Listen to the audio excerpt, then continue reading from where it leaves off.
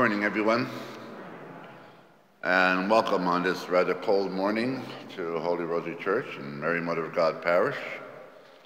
I hope Gerard is nice and toasty there with his big coat. Good?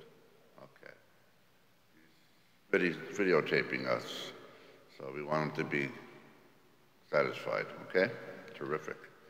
And we celebrate today, or commemorate really, the life of St. Andrew du Lac, priest and companion martyrs. And we'll say a few words about that in the homily today. So let us begin in the name of the Father, and of the Son, and of the Holy Spirit. Lord be with you. Thank you. Let us call to mind our own faults, failings, and sins this morning, and ask God for his most gracious and abundant mercy. Jesus, you are the true light of the world. Lord, have mercy. Jesus, you are the hope of sinners. Christ, have mercy. Jesus, you are the salvation of the just. Lord, have mercy. And may Almighty God have mercy on us, forgive us our sins, and bring us to everlasting life. Let us pray. O God, source and origin of all fatherhood, who kept the martyr St. Andrew du Lac and his companions faithful to the cross of your Son, even to the shedding of their blood, grant that through their intercession, that spreading your love among our brothers and sisters, we may be your children both in name and in truth, through our Lord Jesus Christ, your Son, who lives and reigns with you in the unity of the Holy Spirit, one God forever and ever.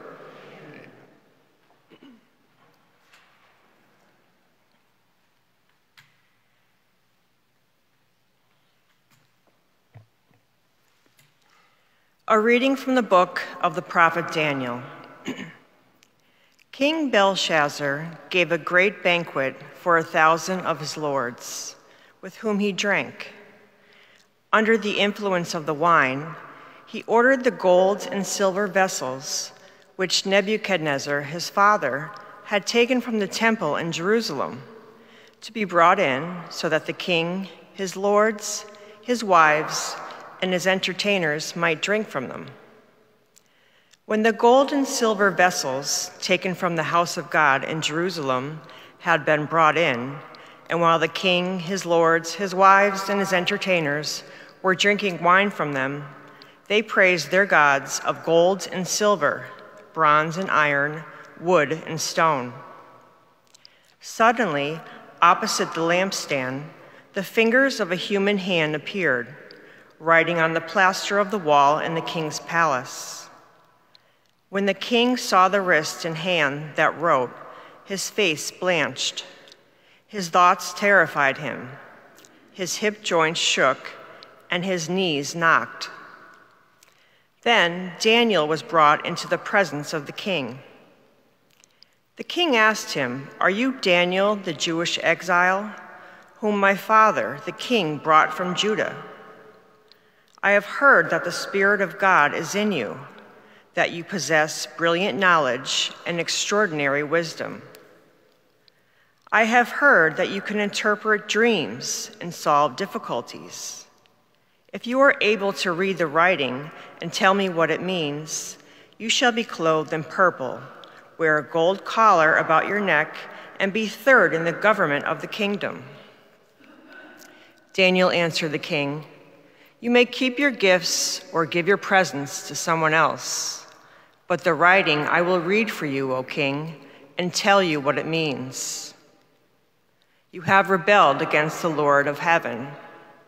You had the vessels of his temple brought before you, so that you and your nobles, your wives, and your entertainers might drink wine from them, and you praised the gods of silver and gold, bronze and iron, wood and stone, that neither see, nor hear, nor have intelligence.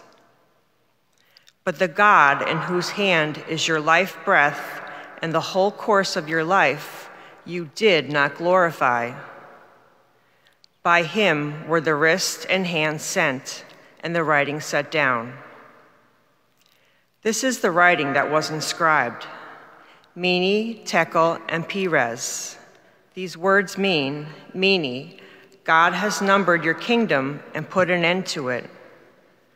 Tekel, you have been weighed on the scales and found wanting. Peres, your kingdom has been divided and given to the Medes and Persians. The word of the Lord. Today's responsorial psalm is, Give glory and eternal praise to him. Give glory and eternal praise to him. Sun and moon, bless the Lord. Praise and exalt him above all forever. Give glory and eternal praise to him. Stars of heaven, bless the Lord. Praise and exalt him above all forever. Give glory and eternal praise to him. Every shower and dew, bless the Lord. Praise and exalt him above all forever. Give glory and eternal praise to him. All you winds, bless the Lord. Praise and exalt him above all forever. Give glory and eternal praise to him. Fire and heat, bless the Lord. Praise and exalt him above all forever. Give glory and eternal praise to him. Cold and chill, bless the Lord. Praise and exalt him above all forever. Give glory and eternal praise to him.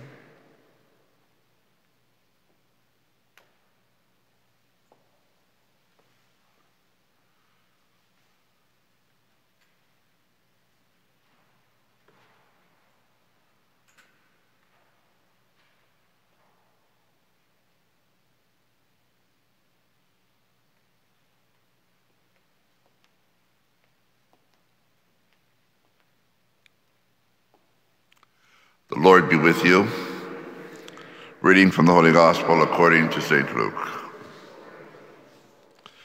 Jesus said to the crowd, They will seize and persecute you. They will hand you over to the synagogues, to prisons. They will have you led before kings and governors because of my name. It will lead to your grieving testimony.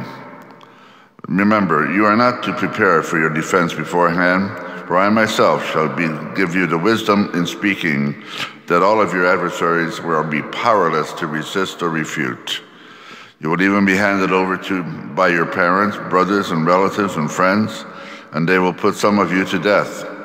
You will be hated by all because of my name, but not a hair on your head will be destroyed. By your perseverance, you will secure your lives. The Gospel of the Lord.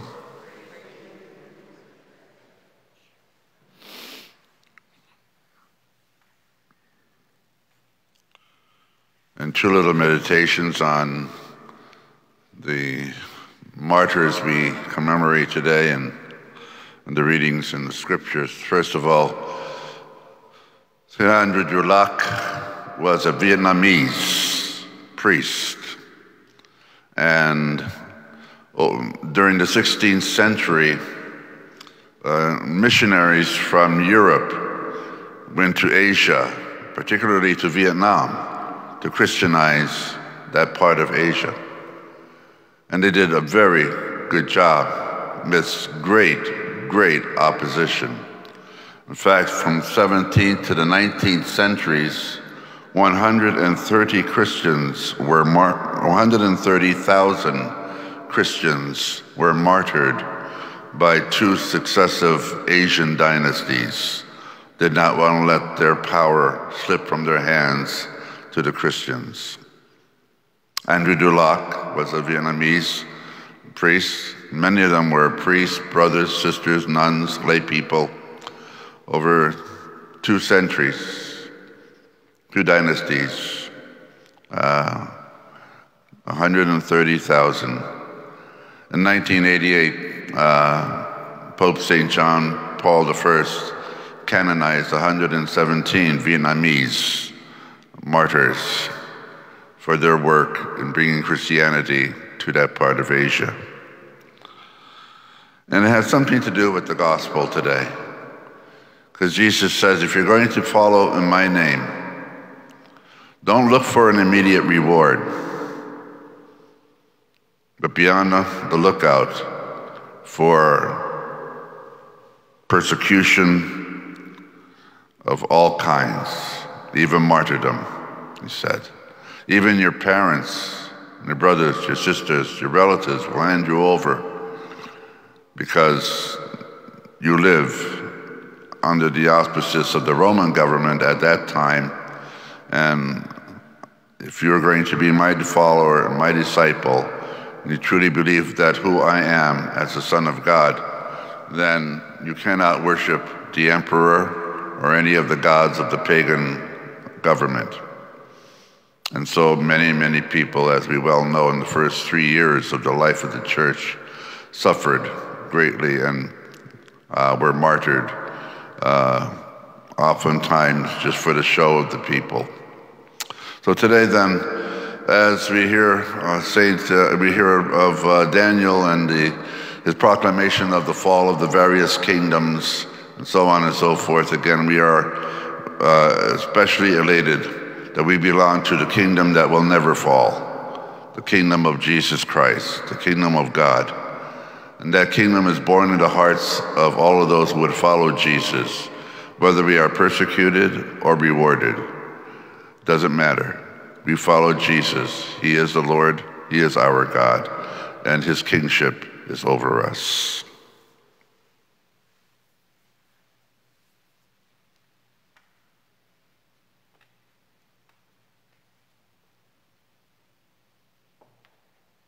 I invite you to stand now together. Let us offer our prayers and petitions to the Lord. Today's response is, Lord, hear our prayer.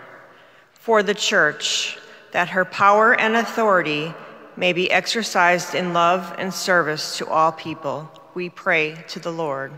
Lord, hear our prayer. For world leaders, that they may make their decisions in light of the truth and justice that embody God's kingdom, we pray to the Lord. Lord, hear our prayer. For the containment and eradication of the COVID-19 virus, we pray to the Lord. Lord, hear our prayer. For all those who asked us to pray for them, we pray to the Lord. Lord, hear our prayer. For those who have died, especially Joan Calpin, for whom this Mass is being offered, may they be at peace with God, we pray to the Lord. Lord, hear our prayer. Let us turn to our Blessed Mother and to the Vietnamese martyrs for all their powerful intercession before the mighty throne of God. Hail Mary, full of grace, the Lord is with thee. Blessed art thou amongst women, and blessed is the fruit of thy womb, Jesus. Holy Mary, Mother of God, pray for us sinners, now and at the hour of our death. Amen.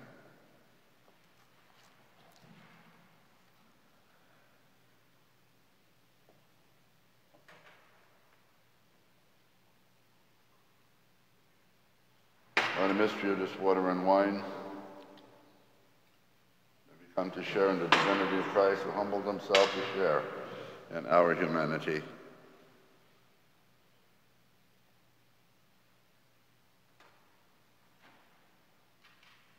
Blessed you, Lord God of all creation, for goodness we have this bread to offer, which earth is given and human hands have made.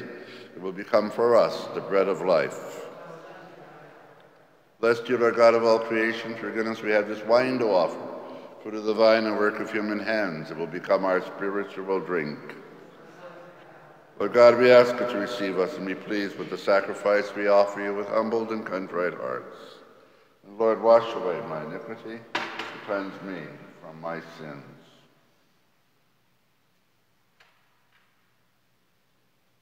Let us stand and pray as members of God's holy kingdom, that your sacrifice and mine will be acceptable to God the Father Almighty.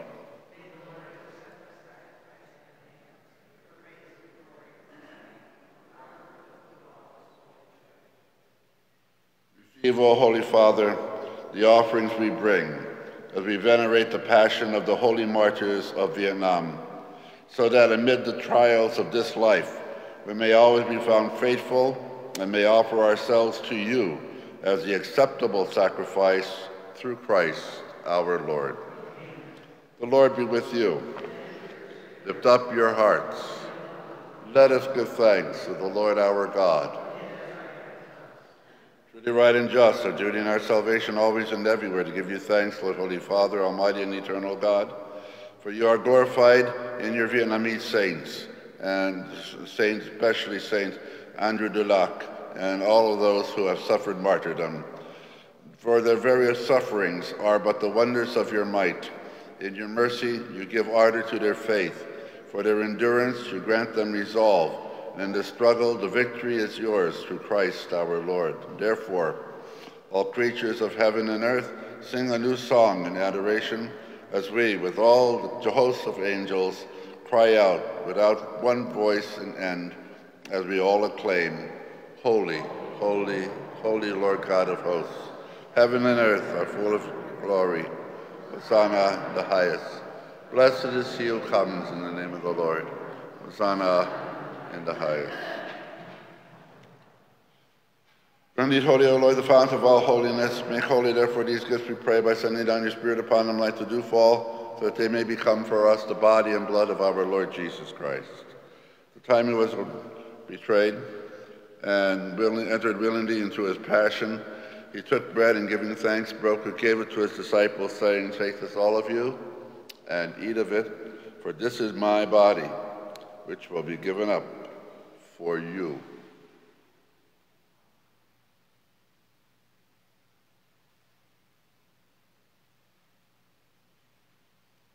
Similar way, when supper was ended, he took the chalice and once more giving thanks, handed it to the disciples, saying, Take this, all of you, and drink from it.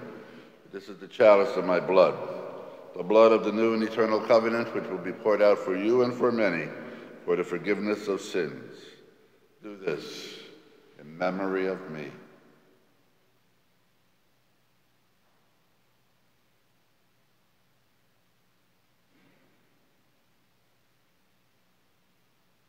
The mystery of faith. We proclaim your death, O Lord, and profess your resurrection until you come again.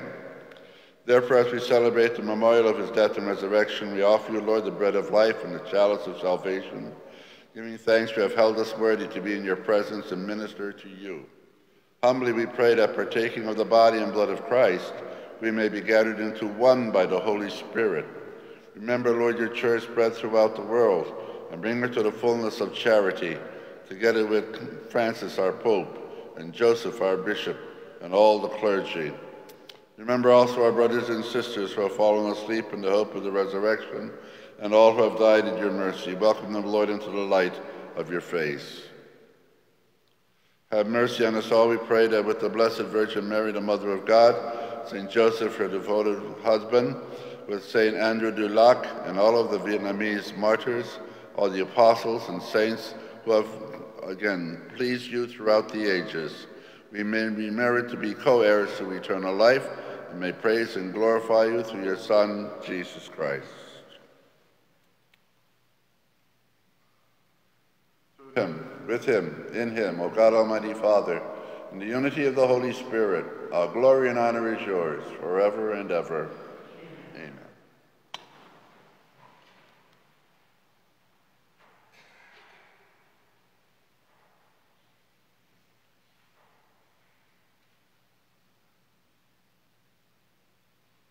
As members of Christ's kingdom, let us pray for the coming of that kingdom in the hearts of all his beloved, as we pray, as he taught us, Our Father, who art in heaven, hallowed be thy name.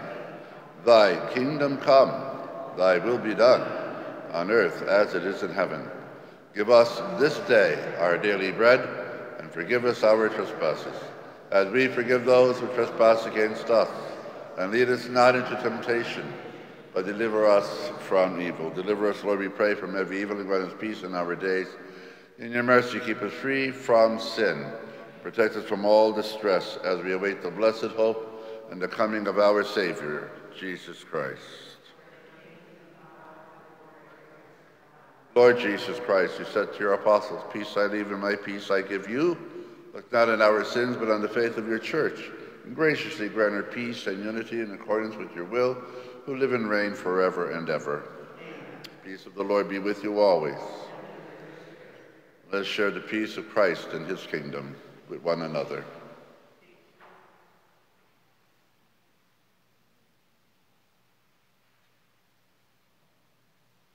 Lamb of God, who take away the sins of the world, have mercy on us.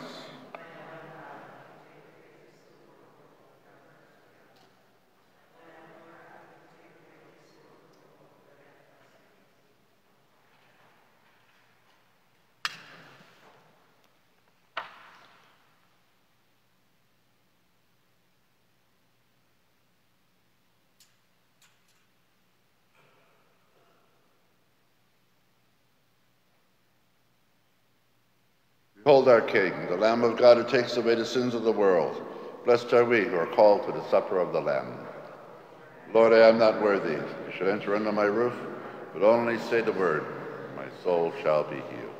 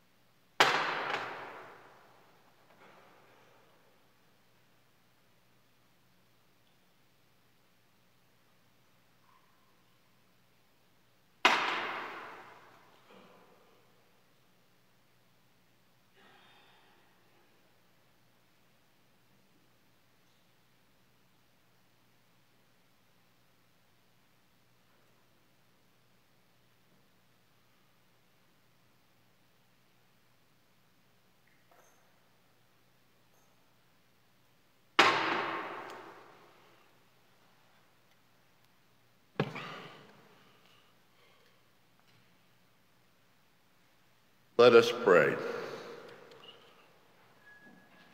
Blessed are they who are persecuted for the sake of righteousness, for theirs is the kingdom of heaven. Renewed by the one bread, as we commemorate the holy martyrs of Vietnam, we humbly beseech you, O Lord, that abiding as one in your love, we may merit by endurance an eternal prize through Christ our Lord. The Lord be with you. Almighty God bless us, the Father, the Son, and the Holy Spirit. The Mass is ended. Let us go in the peace and love of Christ. And so we hope to be able to see you tomorrow, Thanksgiving Day. Hope 9 o'clock, Mass tomorrow, not 8, 9 o'clock. And it's a wonderful way to begin our day of Thanksgiving by saying thanks, first of all, to God who has blessed us with so much of his grace and blessing. So have a great day today, and an even greater day tomorrow, Thanksgiving Day.